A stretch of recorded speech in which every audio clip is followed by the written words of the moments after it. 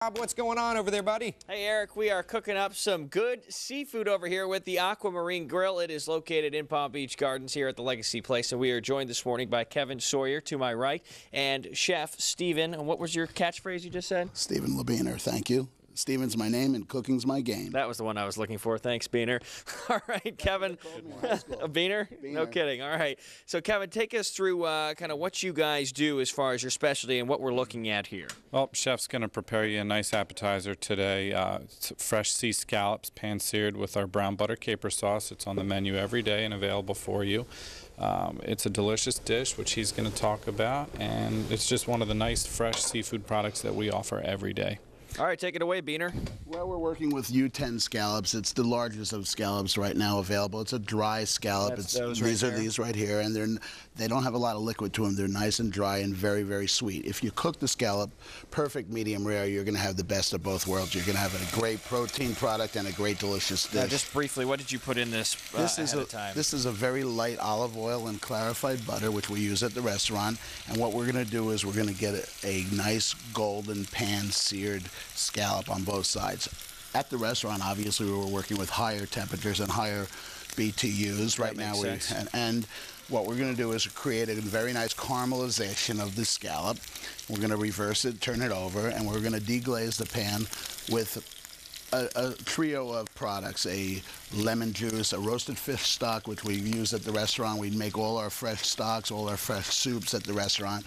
And this particular dish will be deglazed, and what we'll do is we'll create an emulsification of the sauces, the combination of the lemon juice, the white wine Worcestershire, the roasted fish stock, and the capers, and we'll bring it all together with some whole butter. So what do you do with all this? Let's fast forward for a moment.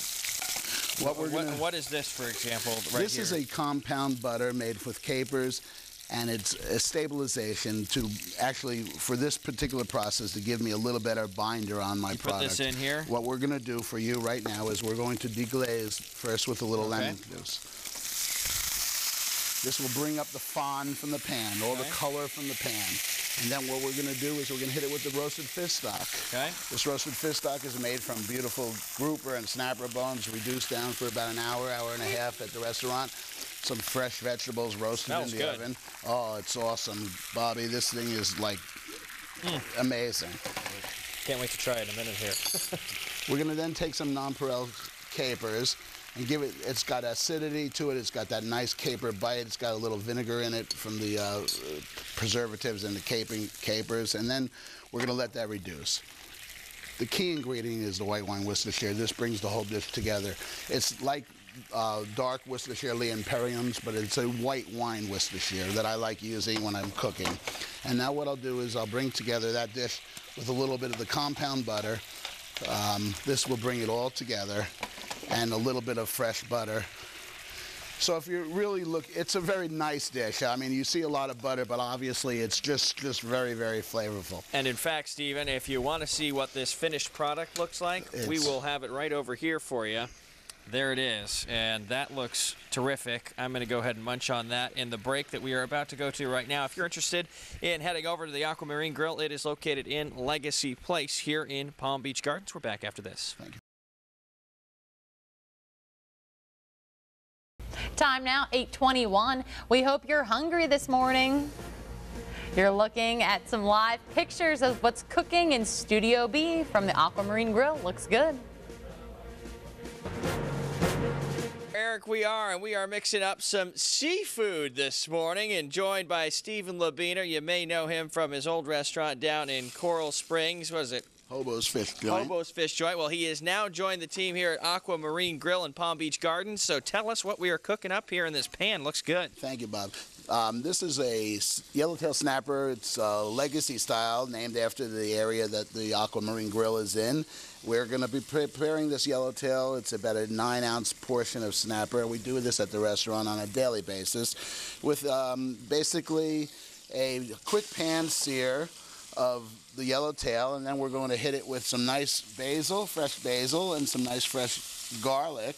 By the way, the Aqua Marine Grill features fresh seafood on a daily basis. We also do some stuff for the land lovers. We do steaks and pork loins and the incredible rotisserie chicken. All right, so what are you doing here? You're flipping this over? I'm flipping it over so I can get some cover and some flavor infusion into it.